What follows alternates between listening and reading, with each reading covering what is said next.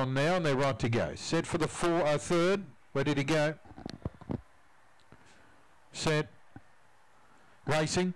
Sadie Bar left very well, straight through to lead exclusively Mine Unknown Warrior going up wide out, and they've raced 4 lengths in front of Zipping Kingston. Sadie Bar mid-race out by 2, almost 3 lengths to exclusively Mine and Unknown Warrior, and 4 back Zipping Kingston. Up to the turn, and Sadie Bar still the lamplighter. Well clear to exclusively Mine, getting wide, then Unknown Warrior and Zipping Kingston, but Sadie Bar's in no danger, doing it well. Zipping Kingston runs on, but Sadie Bar wins well. Beat Zipping Kingston, exclusively Mine and Unknown Warrior, and the run there 25.32.